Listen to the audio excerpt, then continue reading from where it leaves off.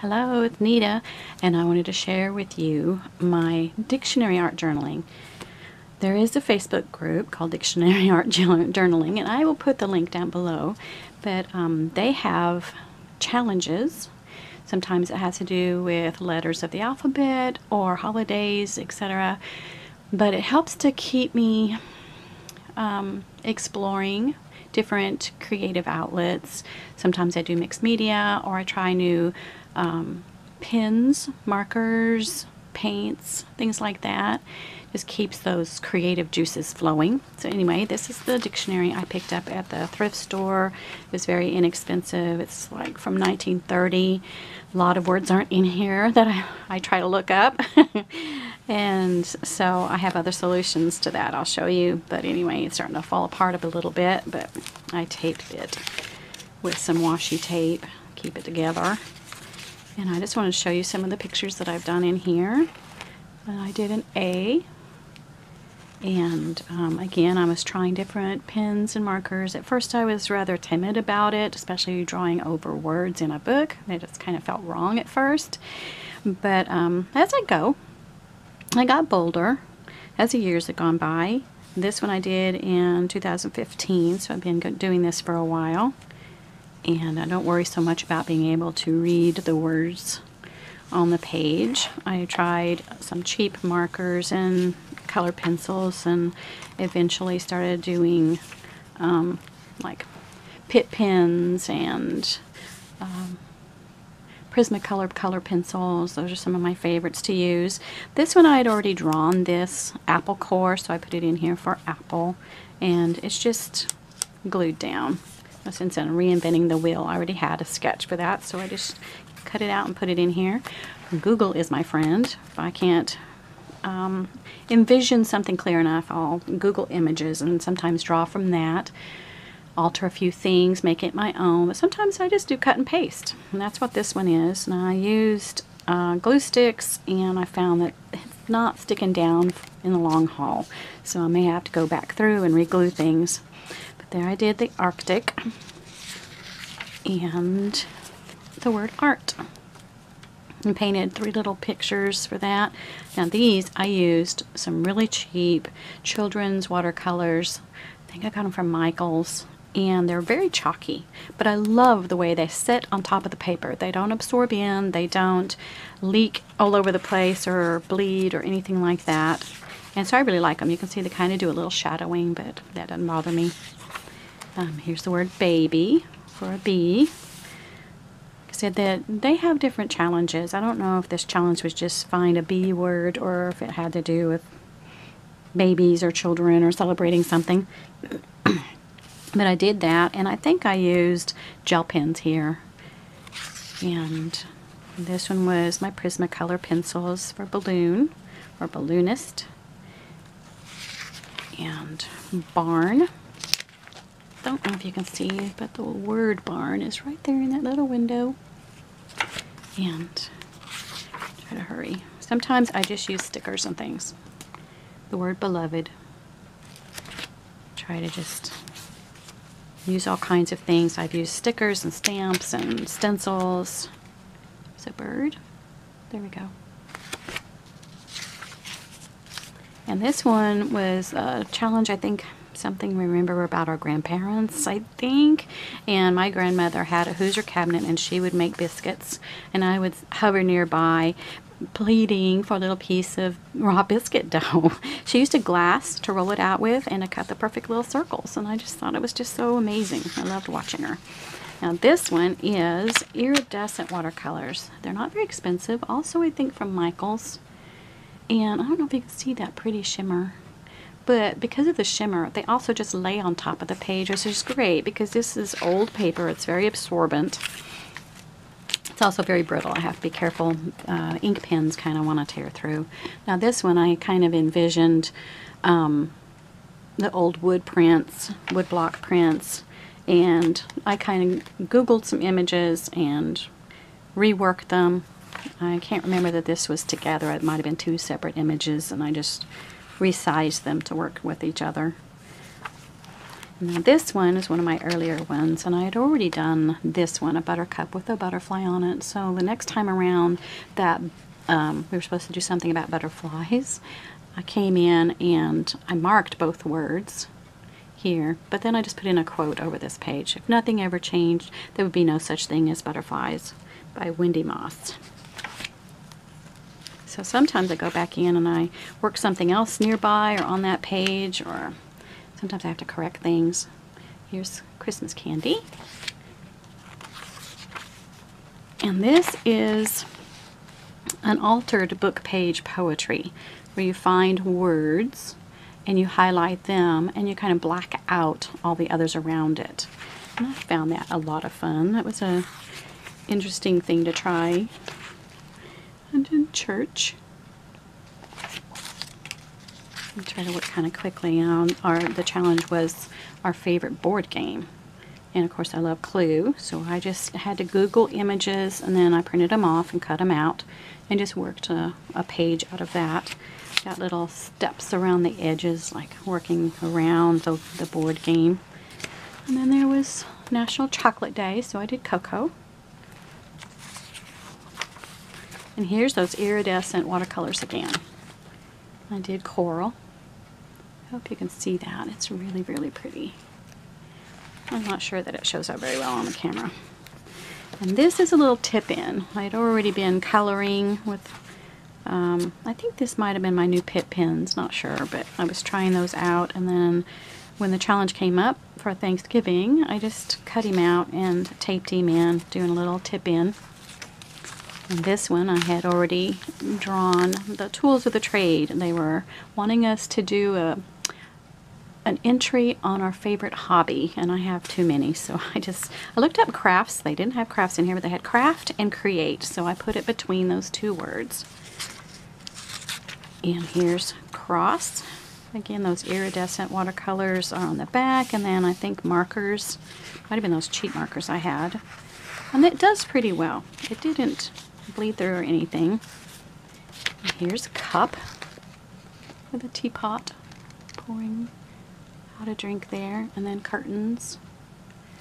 A lot of C words. Been through the alphabet a few times now with this group. There's the daisy. I was thinking there was another one here. Oh, there it is. Daffodil. I started getting bolder. You can see I'm using white paint to just give me more of a blank canvas to work on. And just work through this. Dill. And again, this is the altered book page poetry, highlighting the words that I liked on this page and then kind of blacking them out. I don't use black very much, but I use other colors and then highlight in different ways so that I can have my poem. There's dress. Isn't that cute? So that one was something found in your closet. And E was ear, earring, and earth. We're all three on this same page, so I made a little earth earring. And there's a fiddle. See that? Trying to keep this in the frame here. Here's a feather. And a fish. Now this one I used my Prismacolor pencils. And this one, the challenge was birds. And I already had several birds in here, so I decided to go with a style of depicting birds, which I did folk art because I love folk art. Folk art is very vibrant and cheerful, almost childlike. I really like it. And this one is forest. Totally whited out this page and then just stuck the trees in. Probably should have done like a night sky, but I liked it. There's giraffe for the G words and gypsy. Just see her tambourine and flowing skirts. And things you find in your garden. I did a little gnome, the daisy. This word was actually in my old 1930s dictionary. I thought that was kind of funny. And back to school. Did a good job with a gold star, just a sticker. The word grace. And I just framed the word and then wrote it across the page. Here's grafting, another little tip in, since the page was kind of taken. And I had done a very simplistic hat, and then later I was trying a hat for something else and did it as a tip-in. See, it's taped here in the center. And there's holly. And rings. Had to do with my husband. I was doing our anniversary. We're coming up on 39 years this year. And ice cream. I love homemade ice cream. And illuminate. I just kind of framed it and then illustrated it. Kind of the way I was thinking of it. And this one I messed up. I don't like this page at all, but I'll show you. It's supposed to be my island. Looks like a pile of garbage. But there it is. And a jar. I did a little mason jar. It's kind of fun to go through and find words that are easy for me to draw something really quick. A lot of these are done really quick, late at night. This goes in, but it keeps me, I don't know, loosened up creatively. Trying to find different ways to do things and rethink. And just keep doing, keep making things. Sometimes I get a little antsy if I don't get around to some creativity because I'm busy with other things. Anyway, here's lace, piece of washi tape, and leaf. Here's my colors, I think, on that one. Lily of the Valley. And here's Memorial Day. Got a picnic.